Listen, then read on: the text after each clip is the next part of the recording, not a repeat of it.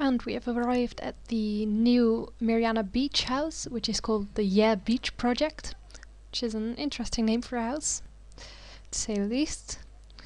It's based on this fist rock thing, and the entrance is right here, the Yea Beach Project. Well, downstairs we have the nicest room, in my opinion, which is a beach-like basement with sand and stuff.